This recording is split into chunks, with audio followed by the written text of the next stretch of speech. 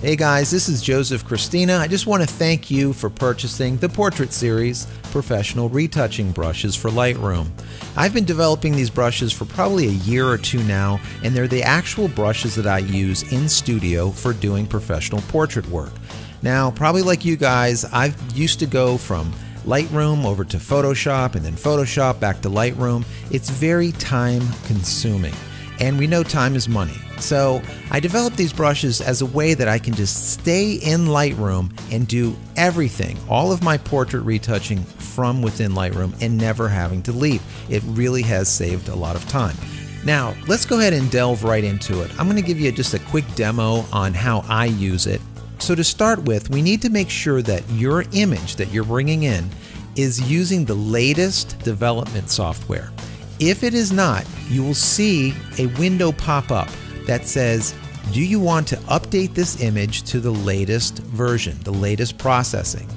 Here you're going to say yes. This is very important. Now bear in mind, this happens because you probably brought in an image that maybe been in the Lightroom library for the last year or two, and their process changes over time. So what we need to do is update to the latest and greatest process so that we have added functionality. Now you'll notice on the right hand side here, there's only about 5 or 6 different options when it comes to adjustment brushes.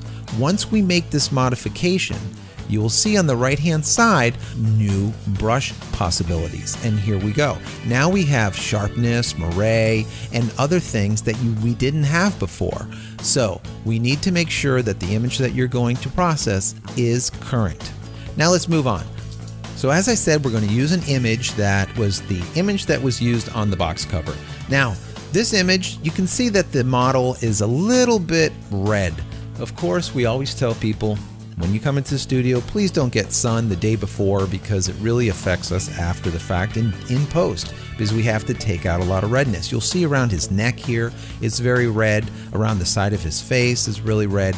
This has to be reduced. Now, in the past, people would go and reduce this by lowering the amount of saturation or maybe vibrancy, but that really doesn't work. That creates gray skin. We don't want gray skin, we want beautiful skin.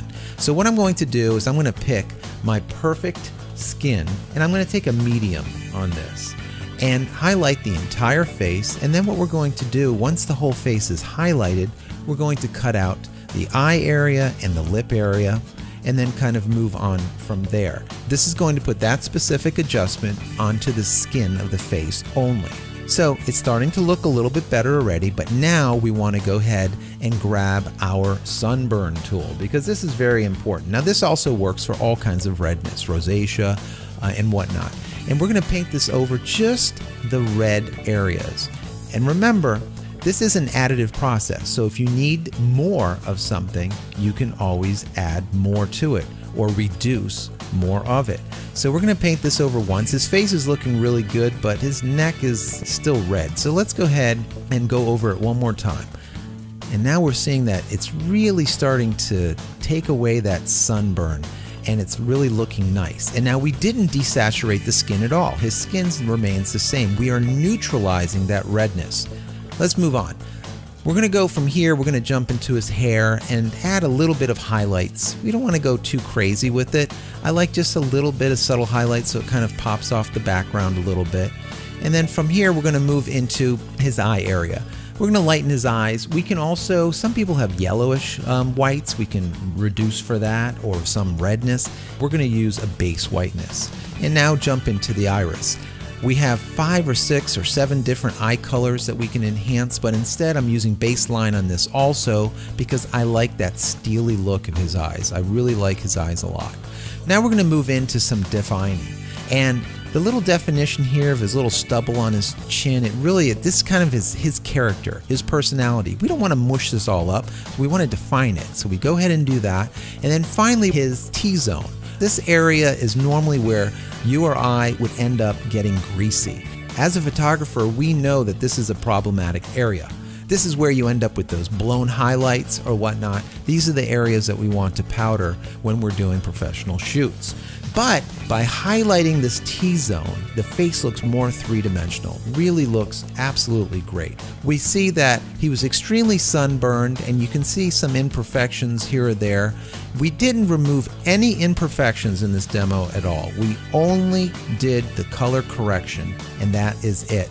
And you can see from all this redness through the nose area and to the side, and now you can see the final, and it's night and day. And we have not even touched Photoshop. The beauty of using the portrait series is you can do everything from within Lightroom. You don't need to go into Photoshop.